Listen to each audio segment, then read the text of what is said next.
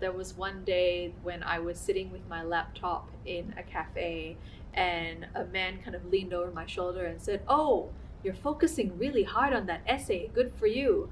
And I said, "Sir, this is an erotic novel."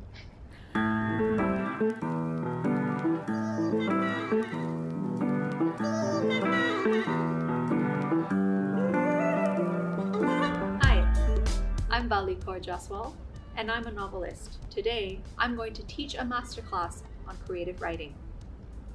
For me, and I think maybe for lots of writers, the process of writing actually starts long before you begin to put pen to paper. I think a really important aspect of writing is actually to come to the page with some preparation. When I see something that strikes me as inspiring or fascinating that I know I want to capture in fiction or capture in narrative, I usually write it down. Sometimes I'll send myself a text message or something. It's a little like note to self before you dive into the sometimes daunting task of actually writing the story. I'd like to start with a writing prompt.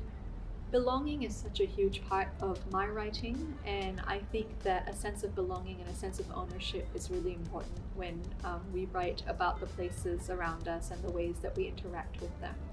So for this masterclass, I would like writers to consider the landscape and to choose a landmark or a building or a monument in the Civic District that has some significance to a character, and then write a scene or a story that features the interaction between the person and the place. Ideally, we'd all be able to distance ourselves from our work enough as we're writing to be able to self-edit as we go.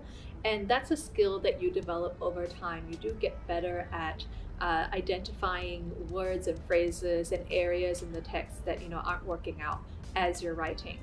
For beginning writers, I would suggest taking some time away from the work after writing a draft or after writing a couple of paragraphs even, just to give yourself a little bit of breathing room, and then showing it when you're comfortable to your community of writers. I have a goal of a certain word count that I try to meet each day, and I'm not too hard on myself if I don't meet that word count. I think for aspiring writers, the most important thing to do is to read widely, to read beyond the genre that you're interested in writing, and to also find your community of writers.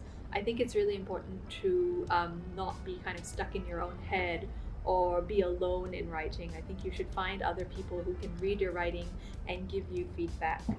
Thank you for attending this masterclass. I hope it inspires you to pick up the pen and start writing your own novel.